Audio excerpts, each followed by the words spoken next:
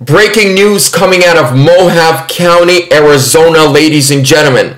The Arizona Mohave County Board of Supervisors had a vote whether they're going to do a hand ballot count in 2024 or not. Let's get right into it. Really quickly, first, I want to thank the sponsor of this video, and that is Midas Gold Group. They are a second-generation, veteran, family-owned gold, silver, and precious metals IRA firm.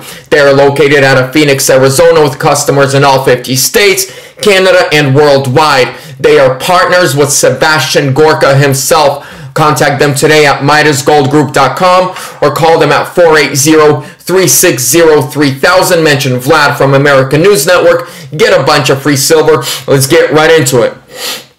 So the vote happened the other day. Let me first get into it. The Mohave County Board of Supervisors in Arizona had a vote on an agenda item to approve and direct the Mohave County Election Department to carry out hand tabulation of ballots for the 2024 election. Check this out. Right before they were supposed to go into vote, Arizona Attorney General Chris Midas, who won her election by only 280 votes, sent a letter to the board yesterday threatening prosecution for conducting an illegal hand count and labeling people advising this hand count as bad faith actors. Here's how the vote went. It didn't go through. They wanted to get trust back from their people, from their constituents, the Board of Supervisors in Mohave County.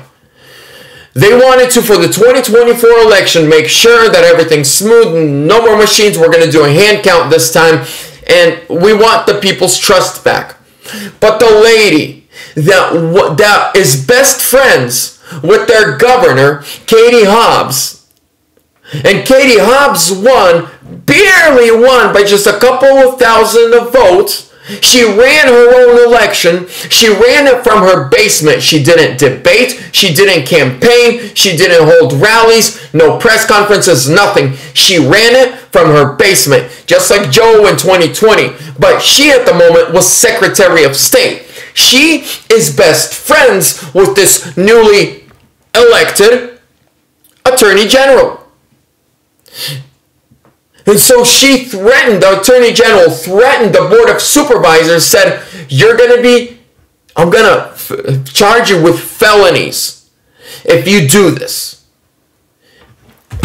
Now, you know what this tells me? That all our suspicions are correct.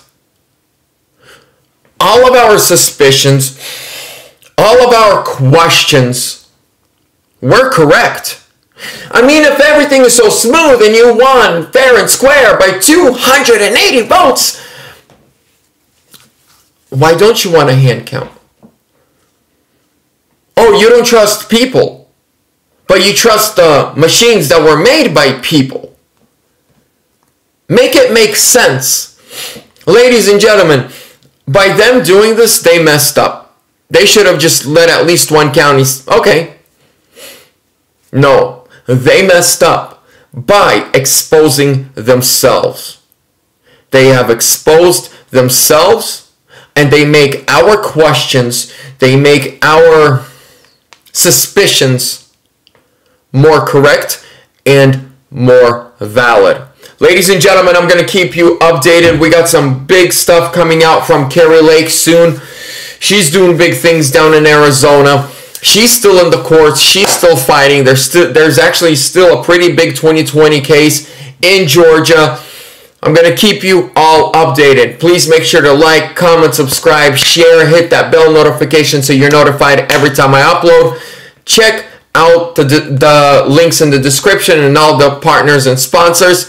God bless you.